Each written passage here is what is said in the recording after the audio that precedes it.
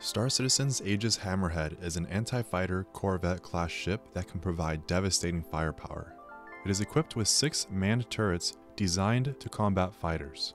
But with such an outstanding performance as an anti-fighter ship, is the Hammerhead a successful corvette? Hello, my name is Fox, and today I want to discuss with you how the mess hall in the interior of the Hammerhead is displacing other accommodations from utilizing the space. This video will have 3 sections, the first being the location of the mess hall. Second will be about the layout of the mess hall, which includes a hand-drawn map of the second floor that I will be converting into an AutoCAD floor layout. Finally, we have our third section, which includes my overhaul of the second floor accommodations using professional drafting software. I am a new YouTuber and an engineering student, so by the end of this video, please let me know if you like this format. Any sort of feedback would be helpful. Chapter 1. Location. Naturally, I would like to begin the review of the Aegis Hammerhead with one of the most compelling aspects of owning the subcapital patrol gunship, the massive mess hall on the second floor. I am beginning here because there's a high probability that this is the first time you have ever seen or heard about this elusive mess hall, and that needs to be addressed. There's no functionality to it at the moment. You can't microwave or serve yourself anything as of yet, but you are allowed to sit down at this table. There's an extra area that features a dedicated pantry room to store additional supplies for extended traveling or to feed an entire army upon arrival. Right outside the kitchen, we have a long hallway. Nothing much in here aside from the 2 shield generators that you can't interact with. At the moment, they are there as a placeholder because the ship was made about 4 years ago and interactable components were implemented after the ship's debut. As we head up to the hallway, towards the front of the ship, which is also known as the bow in naval terms, we come across the first of 2 elevators that will take you down to the main floor. As we head to the back of the ship, which is also known as the stern, we can access the engineering room. Here, we have a viewing panel of the ship's engineering room and cargo hold below, as well as an engineering console, which is basically an oversized multifunctional display panel, or MFD for short. Finally, we can access the second elevator that will bring you to the main floor. To gain access to this top floor from the bottom floor, you must take one of 2 different elevators. The first entrance is adjacent to the captain's quarters and across from the center man turret, all of which you can find in the middle of the ship's hull. The second entrance is near the cargo hold in the rear or stern of the ship. The elevator is tucked in the back of what seems to be suit lockers. The locations of these entrances can be viewed with this image to better understand the layout of the ship. Note that this is an old concept photo from about 5 years ago. It does not include a space for the first elevator or even the 2 engineering rooms on each side of the Hammerhead, let alone a second floor. But the Hammerhead is a large ship, and this picture helps show the general layout of the interior. What we don't have a picture of is the second floor layout for the Hammerhead, which leads me to my second chapter. Chapter 2. Layout. Here's a little napkin sketch I did of the Hammerhead's upper floor. I pretty much eyeballed the general area by walking around the top floor and sketched the layout on OneNote. I did make one noticeable mistake by the pantry and vertical hallway by not having a distinctive hull in between both areas. These 2 rooms should not be connected. I should also mention that this area is not accessible on the upper floor. This is because the turret is accessed via the main floor and the gunner is transported vertically to reach the turret. This is the turret we are talking about. You could see it move someone upwards. Also, the walls in between the hallway and the kitchen in this area are a lot thicker than depicted in my sketch. You can see here as I walk between the 2 areas, the clear separation of the kitchen and cylindrical hallways exclusive to the Aegis ships. I need to update my design, which wasn't so easy on OneNote. I wouldn't be able to move walls around without erasing existing lines, so I decided to install professional drafting software that a lot of my civil engineering friends use to make parking lots for airports or bike lanes for cities that span a few blocks. I know it's not directly Star Citizen related, but it makes for a great introductory example to any STEM or engineering students. As you can see, it's not something that everyone has access to. We will also be using it to draft up layout improvements for the Hammerhead later in the video. One of my best friends was able to help summarize the software before he began to teach me how to use it. So, AutoCAD. AutoCAD is a program used to design in 2D and 3D space of various disciplines. I had to learn the basics of the line and polyline tools to begin my outline of the hallway I drew in OneNote. I added some new words to my vocabulary, like hatch, which describes filling the walls with lines. I also had to learn some key fundamentals like closing a polyline entity with properties. That way the hatch lines don't fill inside the area. Okay, now we'll go to the bottom of the properties and see how it's miscellaneous. So that means if you try to hatch it, it wouldn't work because it's open technically. So just select it and then it creates a little line to close it. Shit like that is like you need that in order to make the hatches work. There was some other useful tips like F8, which lets me snap orthogonal lines. All right, now try and move the polyline up and down. Orthogonal polylines. Only move up and down, left and right. Now click F8 again, turns that off.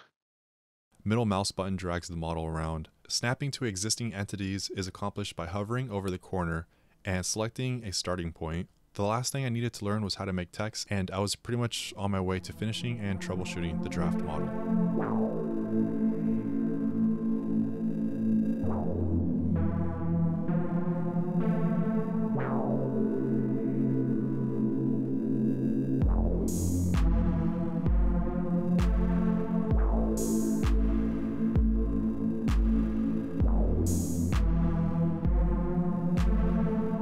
With our draft complete, we can now pretty much edit our design to within a specific tolerance if we wanted to. But for now, I think it looks pretty good. Now let's have a discussion about the potential use of this space, which leads me to my last and final chapter. Chapter 3. Overhaul of the second floor. This dedicated kitchen is of considerable size compared to other amenities that the Hammerhead provides, especially compared to this big hole in the middle of the ship. Now, we do know that CIG is working on NPCs to be able to interact with trays, utensils, food consumption, and waste disposal. Maybe there's a chance that in the future, CIG would consider reworking this area to implement NPC usage. The area is what I call a soft Tier 2 mess hall. As for the engineering systems, we currently have 2 rooms downstairs dedicated to engineering and ship components, as well as extra computers by the main engines. I would hope that these areas would be able to accommodate most of the modules that are required for engineering and to render the obligation to head upstairs counterproductive.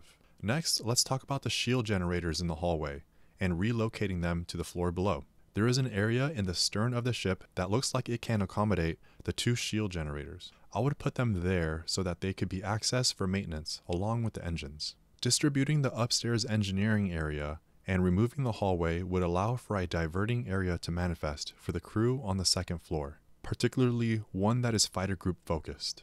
A heavy emphasis would be placed on the types of burdens encountered by such groups. I believe that the main area should be divided into 4 sections: an armory that includes attachments, a provisions pantry for food, a utility or tools section, and a medical section, all of which conveniently can be equipped by hand and by personal storage.